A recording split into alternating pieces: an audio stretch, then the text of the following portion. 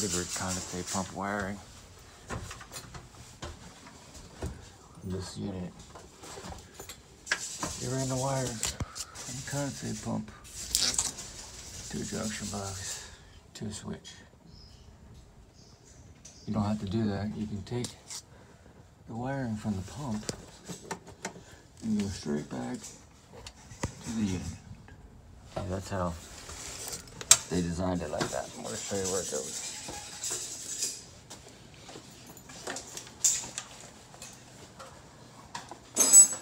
So you don't need to run a separate circuit.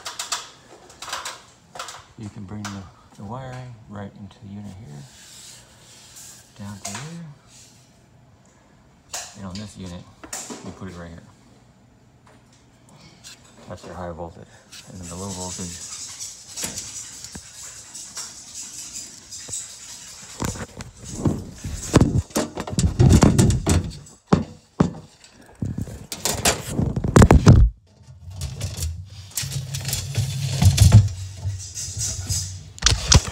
will tie in on the terminal strip.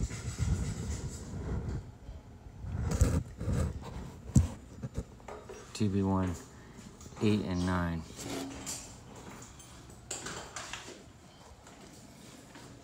And if you look here at the diagram,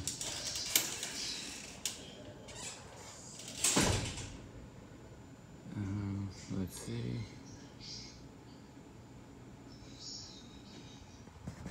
Right here. TB1 8 and TB1 9. Condensate pump alarm switch. And here shows your high voltage for the condensate pump. Right here to that block. And that block is after the disconnect switch.